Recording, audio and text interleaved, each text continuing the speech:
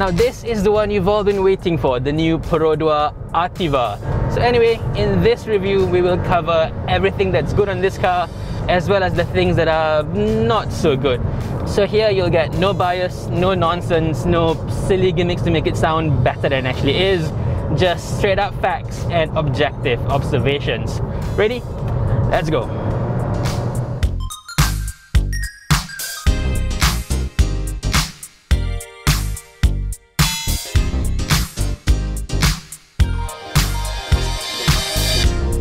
The Ativa range starts from 61,000 ringgit for the X, going up to 66,000 for the Ativa H, and this AV top spec model is priced at 71,000 ringgit. But at the same time, there's also a lot of people saying that you might as well buy the Aros instead of this from Perodua. It's bigger, it's got 7 seats, and for the same price, why not go for the bigger car?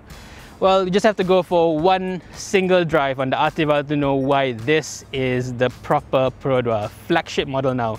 It's a night and day difference in the way this car behaves on the road. If it was me, I would definitely go for this one. I think you should only go for the Aros if you really need that extra space or the 7 seats. Now on to looks, I think it's no secret that this is based on the Daihatsu Rocky or the Toyota Raze back in Japan. But at least Perodua has dressed it up to make it look like its own car. Perodua also said that it had direct involvement in the design process of the Perodua Ativa or the Daihatsu Rocky from the very beginning, more than 3 years ago. In a way, that makes it a lot more Malaysian than the Proton X50 because all they did with that car is just design the grille and the badge, and that's about it. Overall, this has a very upright, very boxy SUV shape to it. We've also parked it next to the original Perodua SUV, the Kembara. And you can also see how Perodua has changed from making cute little cars to making much more stylish, much more aggressive looking cars to suit Malaysian tastes. I think that's definitely a good thing. A major highlight for the Ativa is in the use of very advanced headlights. The base Ativa X already has LED headlights and auto high beam. The H and the AV versions of Ativa gets automatic headlights plus an upgrade to a much more advanced adaptive driving beam system. Having said that, even with all these high-tech headlights, the one thing this car does not have is LED daytime running lights. Yep, there's no LED DRLs on this car, which is extremely lame. Another important thing is the fitment of rather premium tyre choice over here, Bridgestone Turanza T005A. Now we're sort of used to Peroduas being fitted with rather cheap and budget tyres, so this is a nice change. Having said that though, I've checked with the shop, this is going to cost you about 400 ringgit per corner to replace. So if you're used to paying about no more than 200 bucks per tyre, this is going to be a big change. It's going to be a bit painful.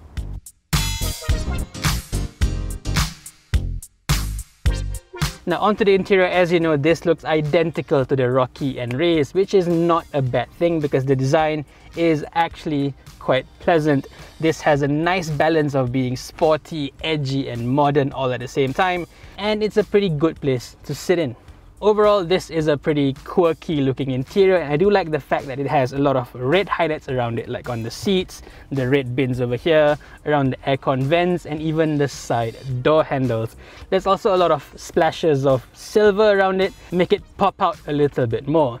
As for build quality, surprisingly, this is not much better than the Perodua Myvi. The only difference is in the use of more textured plastics here and there. But predominantly this car is still full of hard plastics everywhere, not a soft material to be found anywhere. So in that respect, the Proton X50 is still miles better. Now let's take a look at the interior details one by one, starting with this head unit screen over here. Unfortunately, this is not a very good one.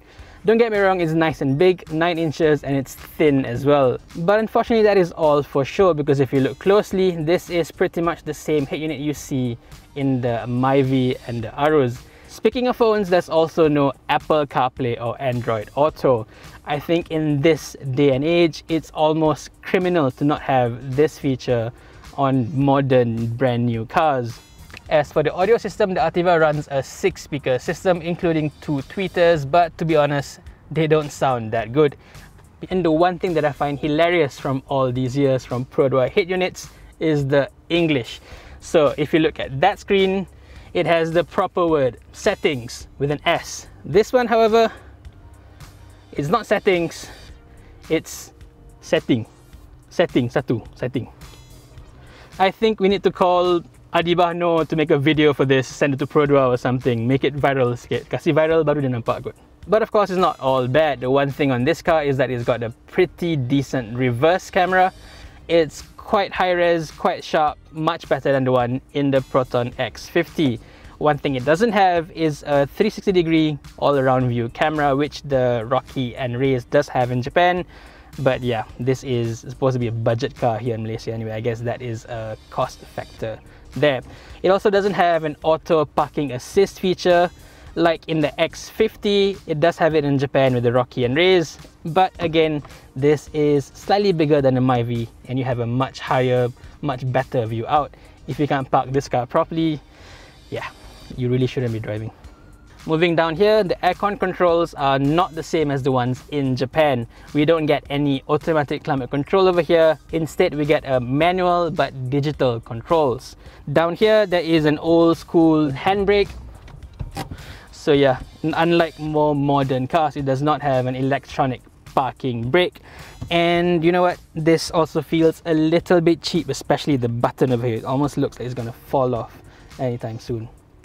Moving further back, there is a center armrest, which is a feature that a lot of Perodua owners are asking for. And if you get the H and the AV, it comes with this semi-soft touch plastic as well. And if you open it up, there is a small compartment for you to hide certain things. And it's even lined in felt. For a Perodua, that's a big thing. Now let's move on to the digital instrument cluster, which is a very quirky JDM thing. I'll show you why. First of all, you have 4 different themes to choose from, and each one also has very cool intro and outro animations. You've also got a choice of 3 signal tones to choose from.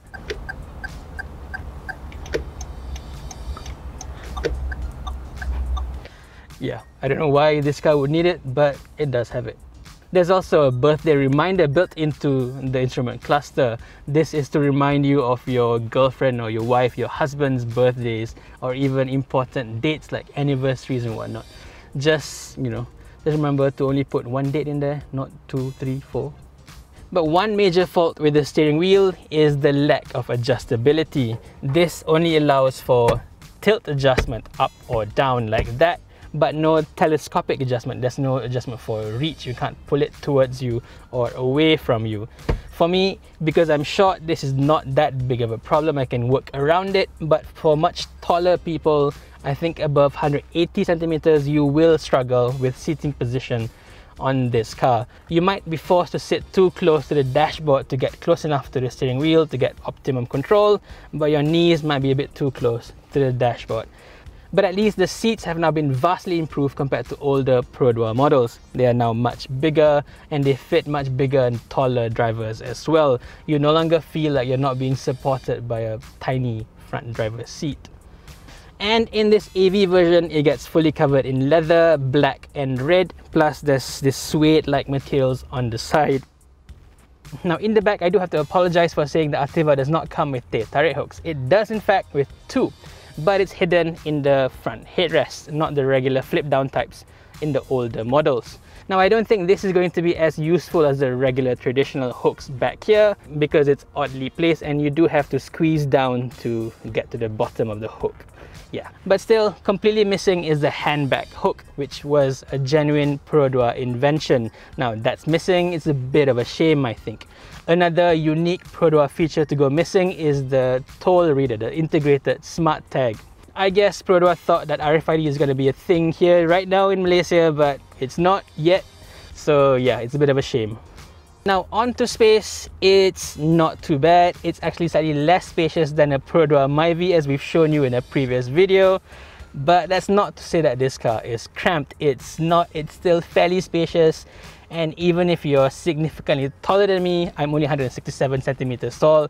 Even if you're 180, you should be able to sit behind yourself in this car. It's not a cramped car at all. But comparative to the Myvi and even the Proton X50, this is the smallest one of the 3. Headroom is not a problem because this is a tall SUV anyway. Plus, you can recline the rear backrest by a little bit. What should have been better are the seats themselves, because this is extremely flat, very unsupportive, and the base itself is very, very short. Now you can't really see it here because I've got short legs, but if you have a taller person sitting in the back, this will be way too short. There'll be a big gap between the back of their thighs. This, over long journeys, is going to be very tiring very quickly. Plus, there's also no rear aircon vents over here, so if you're sitting in the back here for 2-3 hours on end, I'm gonna get very cranky. On the plus side, you do get a pair of USB chargers down there, adjustable rear headrest, plus a pair of ISOFIX anchors on the left and right seat. One thing you are sure to notice is how light the rear doors feel. They are very light, very flimsy, and they sound very tinny as well, very cheap. Another thing that doesn't look so good is just how soft the rear suspension looks. You can just push it down by your bare hands. The boot has 2 levels. On the upper level, you get 303 litres. On the lower level, 369 litres. That's more than the Myvi's 277 and the X50's 330 litres. Under the floor is a full-size spare tyre with the exact same tyre and wheel combo as those used on the outside. That is a big, big plus. And of course, the rear seats can be folded but not quite flat. But then again, it should be big enough for most usage.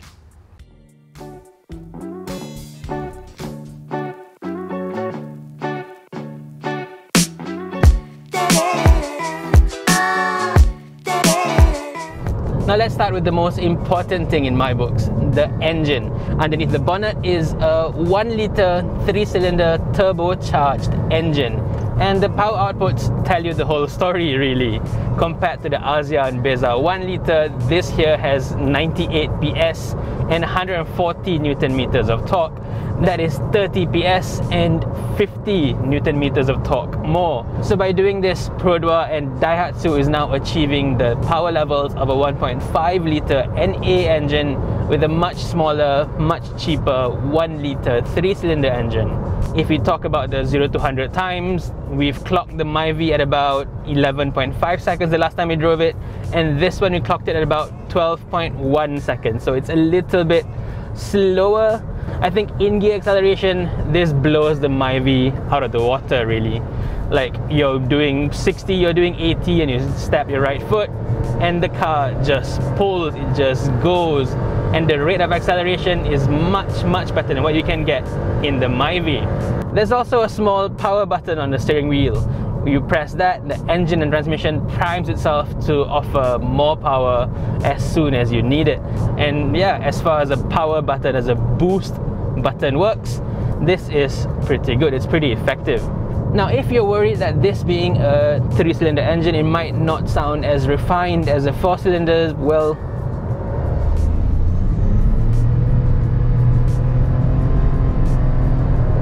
yeah, you're pretty accurate there. Now that right there is a rather characteristic, traditional signature of a 3-cylinder engine. I call it the 3-cylinder whine, and you can call it whatever you want. It sounds like a washing machine, sounds like a hairdryer, sounds a bit mean, but that's exactly how it sounds. It's very high pitch, it's very loud, and it's not the thing that you would get on any modern 4-cylinder engines. Well, you won't really get it on more advanced 3-cylinder engines even. I mean, the Nissan Almera has a bit of that sound, but it's a much more muted way. It's a lot quieter compared to this. Plus the X50, also 3-cylinders, you don't get this sound at all. It's a lot more hushed in that one.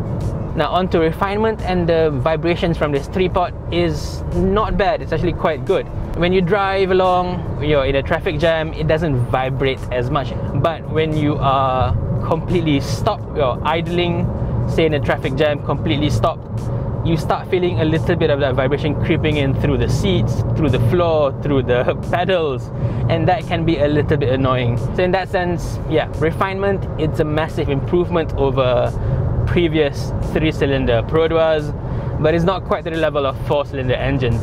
I think if you are stuck in a jam day in, day out, the Myvi would feel a lot more refined than this. But on the plus side, there's the fuel economy. Now, over a couple of 100 kilometers with this car, with very normal driving through traffic jams, a bit of highway drives, I have maintain an average of about 14 kilometers per litre, which I think is pretty decent. It's a little bit less compared to a Myvi, where I've done about 15 to 16 kilometers per litre, but at the same time it's slightly better than my own Proton X50. That one I would struggle to do 12 kilometers per litre. So in that sense, as far as SUVs go, it is pretty good. Another cost concern that a lot of people have with turbocharged engines is the maintenance cost. Believe it or not, it would cost virtually the same to maintain an Ativa as compared to maintaining a Perodua Myvi. Both cars will cost you just under 3,200 ringgit. That's in terms of servicing, oil changes, fluid changes, spark plugs and whatnot. Now on to the transmission, which is the much publicized DCVT, D standing for dual mode CVT. If you've only ever driven Proton CVTs and you're afraid of it, yeah, don't worry about it. This is nothing like that. So with DCVT, as soon as you go beyond the first initial take-up acceleration, there is now a split between the power outputs through a regular drive belt and a gear drive as well.